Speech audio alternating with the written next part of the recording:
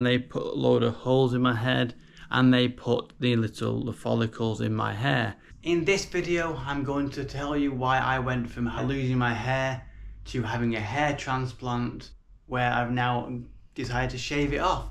Why I did it, why I went through the whole ordeal, on would I do it again, etc, etc. So let's go. If you haven't already, don't forget to smash that like button, press the subscribe one. My story of hair transplants and if I would do it again and who should really do it again. When I hit like mid-20s, I started going thin on top. Yes, thin on the old noggin. I'm not the best looking guy. I'm losing my hair, single, wanted to be an actor. I thought I'm not going to get anywhere, am I, at this rate? And then I found out obviously about all these different footballers who were having hair transplants. They spent £40,000-50,000 to get intricate little hair follicles taken out the side of the head and everything like that, and put on top to make them have some hair. And I thought, oh, I ain't got £40,000, but I wonder if there's another option. So basically, I was having a meltdown. Meltdown. Yep, basically, it kind of was.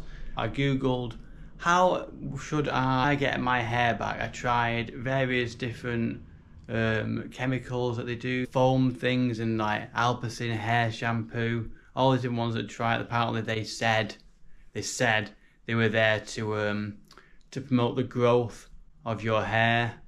Promote it again, but it's a load of rubbish. Anyone who says they work, they don't work. So I went online and found a company in Birmingham that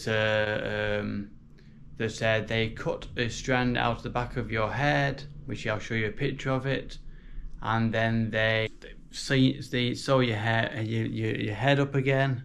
And so I've got a scar on the back of my head, and then they take all the follicles and split them into 1 strand, 2 strand, 3 strands, and so on, whatever strands are in each follicle. Numbed my head, and they put a load of holes in my head, and they put the follicles in my hair. And I had a tuft there, and I had nothing all there, so I looked like a right knob with one quiff here and there, and not much hair there. So I basically had a bit of hair there on top still. So I just had my my quiff and my my fringe tied in. It grew, and then I started combing it over. As it grew, and it actually grew, as I'll show you the pictures, it grew looking quite decent. It kind of made me look a bit younger than I was. I got a bit of work, and I met my girlfriend, now wife. And then basically it was started to thin out again. So I found this place in Birmingham, as I said. I had the strip cut out the back of my head. I felt mint. I got a girlfriend, now wife. I had hair. It was great. I was happy. Comb over, then it started thinning again. And I was like, God damn it. This is supposed to last forever. Doesn't last forever. Just what I'm saying now. Then I was on my motorbike, and I kept it whenever I took it off. The hair just went, and then whenever it was raining, it looked like a drowned rat. And then, as we all know, the pandemic, COVID-19 happened. All hairdressers had gone, had closed, they couldn't do it. So I was like, right, I'm going thin on top. I can't get my hair cut. It's summer. Shall I just shave it all off? The hair transplant, after it lasted about 5 years, 6 years maybe, and then it started thinning again. I thought that's a waste of time.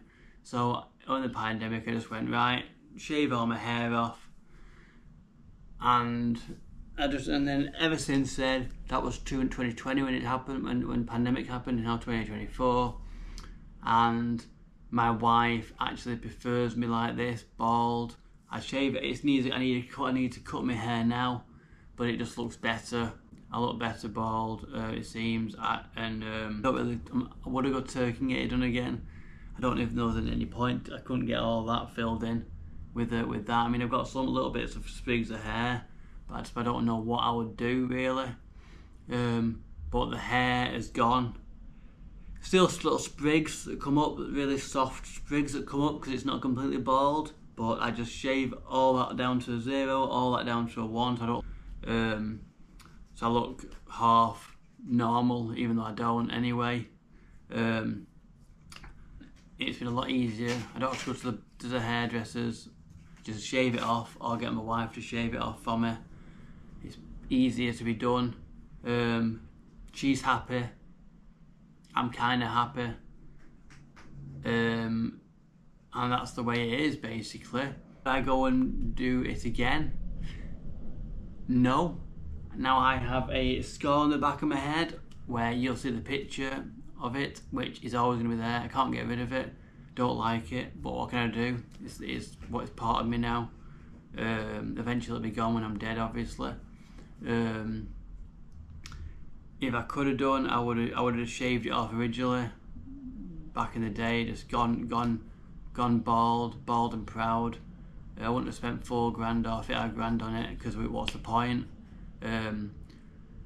If you've got just a little bit receding lines there or whatever, get your hair transplant done. It'll be cheap from Turkey, Istanbul, or wherever it is, or I don't know where it is. I think I took the plunge too early when there wasn't enough information, wasn't enough people doing it. Now it's more than 10, maybe 12 years since I had it done. Technology's progressed, so it's probably better.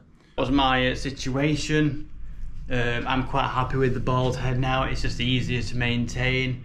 People who have hair, they have to cut their hair all the time, maintain it, style it to make them look nice. No one really gives a shit if you look nice with loads of hair or not. Realistically, if everybody had to shave their head off and everyone was basically bald, no one really gives two hoots. Anyone who cares whether if you're bald or not is very is an asshole. Any girl who's like, oh, I wish I had hair, is very vain.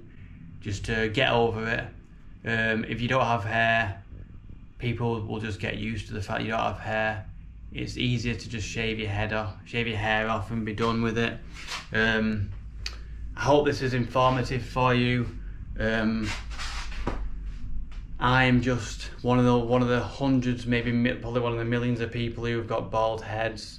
If you're lucky enough to have hair, good on you. If you're not, just go bald and proud. That's what I'm doing now. Quite happy with bald. Well, I can't really be not happy with it because I can't do. I'm bald. But if you like this video, please smash that like button. It helps the algorithm. If you'd be so kind as to subscribe as well. We've got some more videos coming. Thanks again for watching. I hope this helps you. I hope this changes anybody's thoughts on, oh, I can't be bald, because everyone can be bald. There's nothing wrong with it. It's a lot easier to deal with your hair. You just have to put sun cream on your head. That's all when you go on holiday or when you're out and about. It's not that big a deal, is it? Or you wear a hat, boom, like most people wear hats anyway. So yeah, like I said, thanks again for watching, and I'll see you all soon. Thanks again, and what can I say? Let's get it!